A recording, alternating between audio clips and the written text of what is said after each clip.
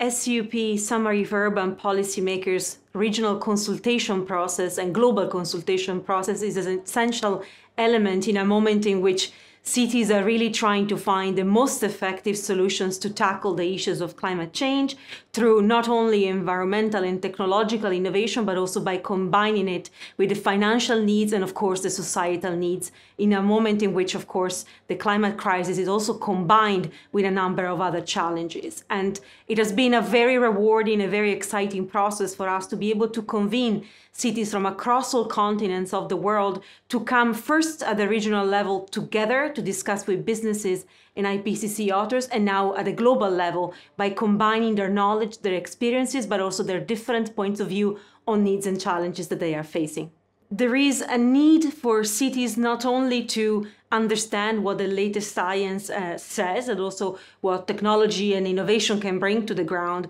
but also a greater need to understand what it means for them and to be able to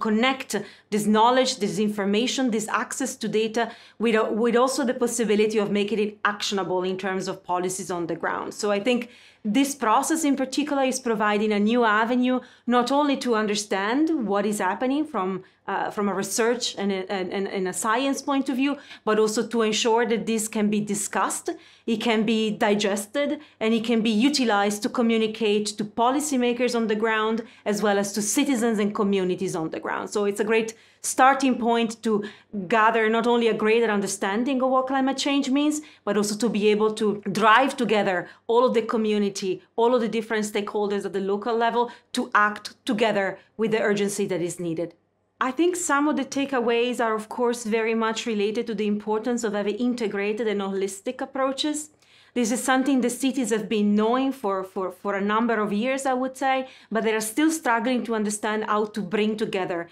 And the emphasis that there was within the discussion, within the Summary for Urban Policymakers itself, around the incredible potential for co-benefits of integrating mitigation adaptation, of crossing the silos among the different sectors. This has been, to me, an incredible finding, not only because it's something that still needs to be pursued and strengthened, but also because we had some ideas on the ground on how that can be made actionable.